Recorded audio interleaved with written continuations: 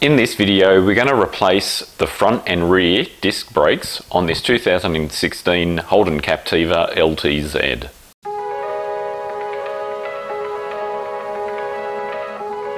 Okay, so just an overview of the tools you'll need. Obviously, a pair of gloves is useful.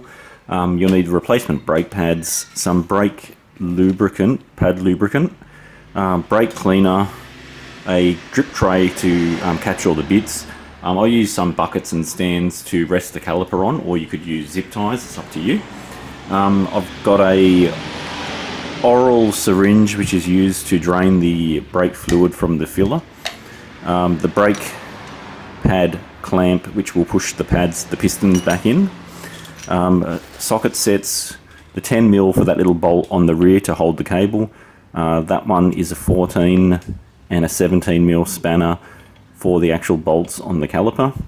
These sockets, that's a 22, that's a 24, they were just used for rams inside the piston. Stanley knife, a impact wrench with a 19mm socket, and also a torch is handy too. Okay, so we're going to replace the brake pads, and the parts we're using are Bendix brand, 4-wheel drive SUV. The part number for the front is DB1850-4WD.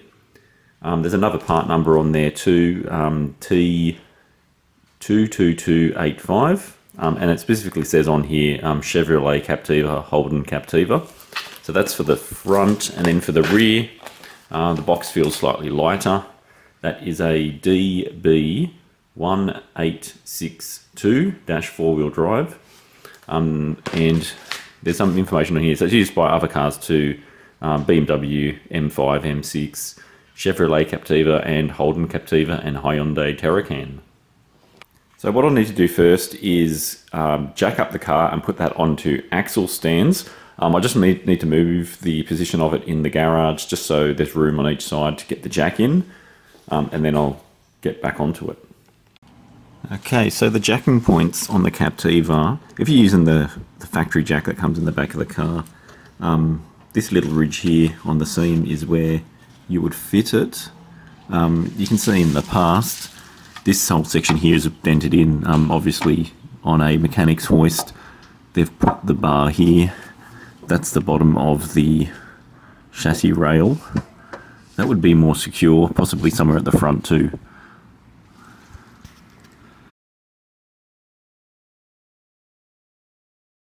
Alright, so what we need to do next is put the brakes into service mode. The reason why you need to do that, because the rear brake pads are what hold the handbrake in place. So the way you do that, turn the ignition on to the on position, but don't start the vehicle, then just turn it back, put the handbrake, foot on the brake, put the handbrake off, but hold down the button for about 15 seconds. You'll hear the handbrake, the motors in the rear do their noise when the same as when you put the handbrake on and off. But then now when I let go of the button and press down again, you'll hear the motors moving again, and then that's them winding all the way fully in. So now it's in service mode.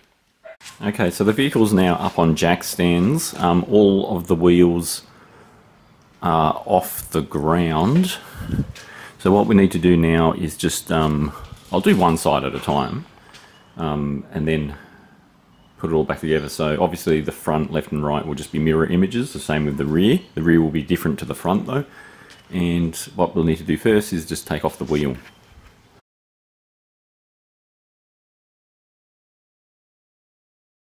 Okay, so what we need to do now is remove the caliper so we can get to the actual pads. The pads are just in here, and we need to loosen this bolt, loosen the corresponding bolt down the bottom there. Once those are off, we can pull out the bolts. This whole caliper will move off the fittings, and that will allow us to get the brake pads out. Just be careful of this hydraulic hose. We don't want to damage that. I'll get some cable ties so I can hook it up onto at the top of the springs just so this isn't just hanging on the ground on its own.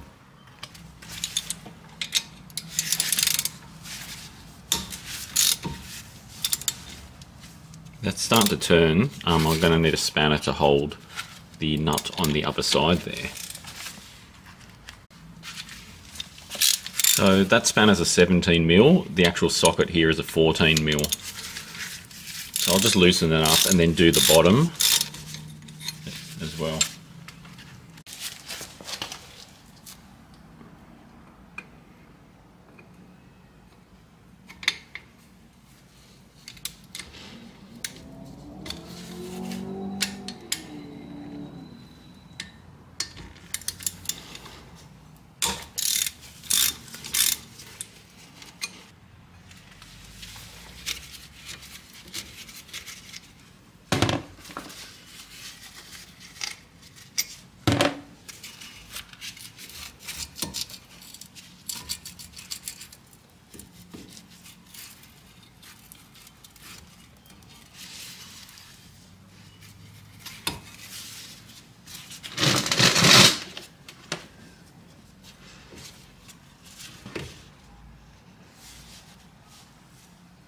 Alright, so when you get these pads out, there's a couple of shims at the top and bottom. I was going to leave the shims there for now. I just want to get the pads out, and just to make sure we don't lose track of the position they're in, so we can match up and make sure the new ones go in the right spots.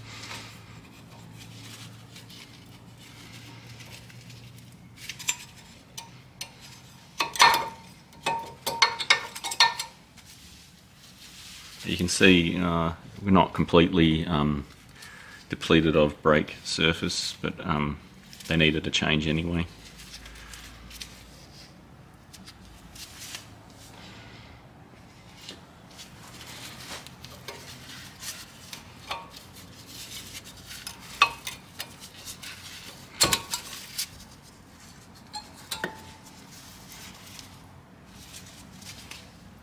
Okay, so depending on the type of car, this is like a general thing depending on what vehicle you're using, sometimes the pistons need to be wound back in. It's usually with the rear brakes. I haven't looked at them yet, so we have to wait and see.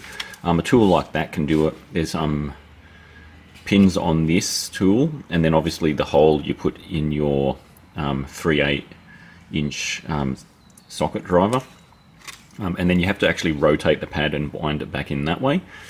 So that these front ones, a tool just like this would be sufficient to press each of them in. Before I do that, I will put one of the old pads. I'll try actually using that, because that will just protect it and not damage anything, because these are going in the bin anyway. You don't have to do that. You could actually just put that tool in there like that and start winding.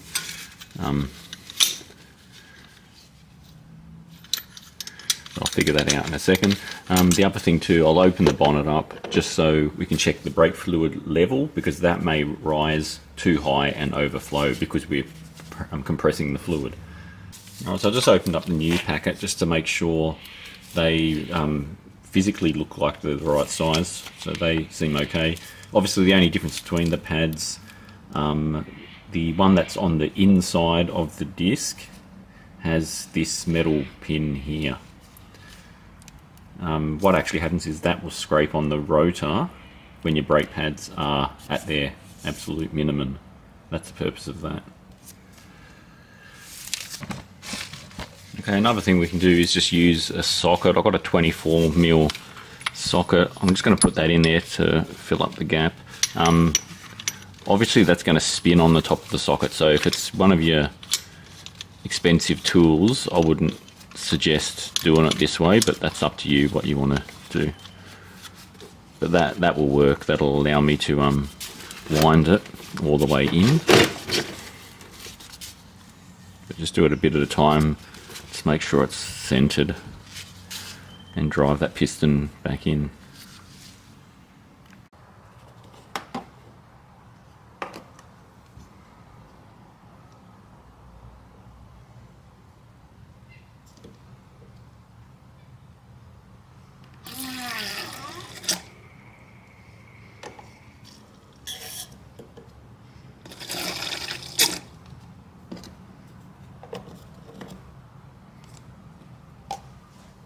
Alright, so they're both wound in now. I was expecting when you wind one in, when you push this second one in, I thought that this one might pull itself out again, but no, it didn't, so they're just both wound in okay.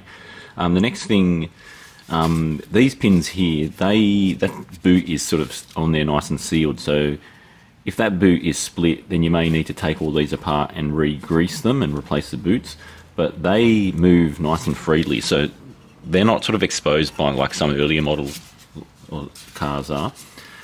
So I'm not going to take these apart and put any grease in them. I'm going to leave them as they are.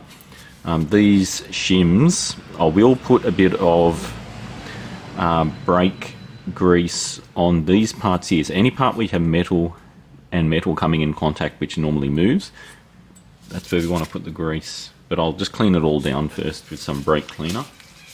I've got a drip tray underneath.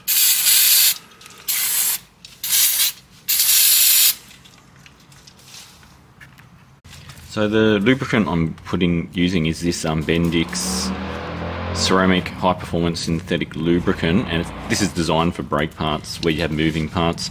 So it's any part where there's metal and metal contact. We're just going to apply some to that. I have to be a bit stingy with this because this is the only packet I've got left. But you may get around with not using this, but I'd like to put some on. So I'll just do that, and then I'll do the other side in a second, and then fit the new pads. So even though these are brand new pads, it's still advisable to just clean them down with brake cleaner, just to get rid of any oil that may be on there, any residue that we don't want there, and then we just fit them. So don't have to let it dry because the fluid will evaporate. So this is the outside one. The inner one has that metal clip on it, and then all we need to do is just fit them where they need to go.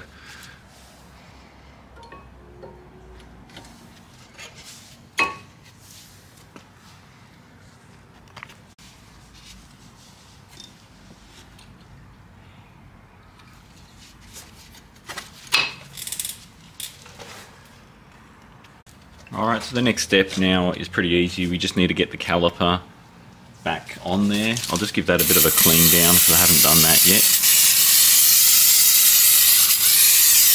And then that's ready to fit back on.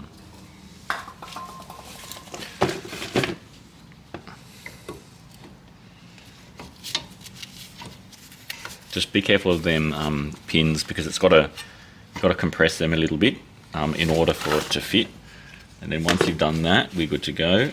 You might want to put some Loctite on those. Doesn't look like it had any.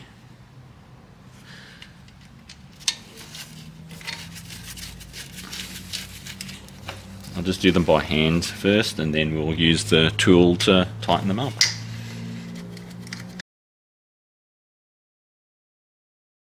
Alright, it's time now to tackle the rear. Alright, so with the rear setup on this, I always thought the handbrake was controlled and it had the electric handbrake worked the actual pads on here, but obviously there's a drum inside here. The cables for the electric handbrake run into the back on the inside, so there's obviously drum brakes inside the hub here.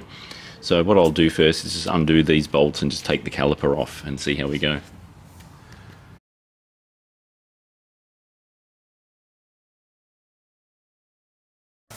Alright, just to make things a bit easier for when I'll take it off, I'm going to undo this bolt here, which is the clamp for the hose. It's just so I can move the caliper out of the way.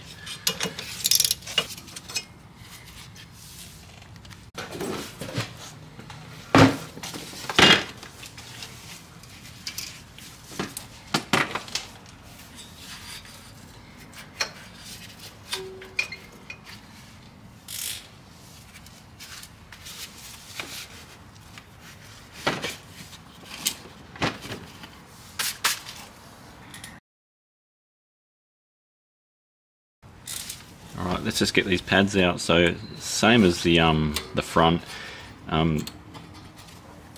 they will just slide straight out. Okay, so with the replacement pads, the way they package them, they put the inner ones in the one packet together, so they've got the extra metal clips, so you have to undo them So one will be for this side, one will be for the right side, and it will say on there inner left, and on that one there inner right.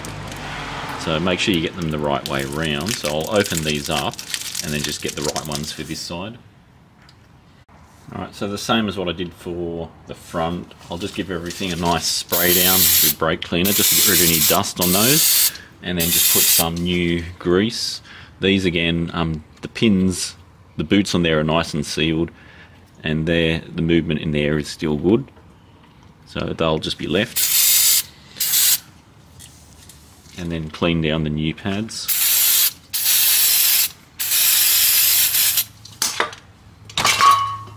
And I'll put some grease on here first.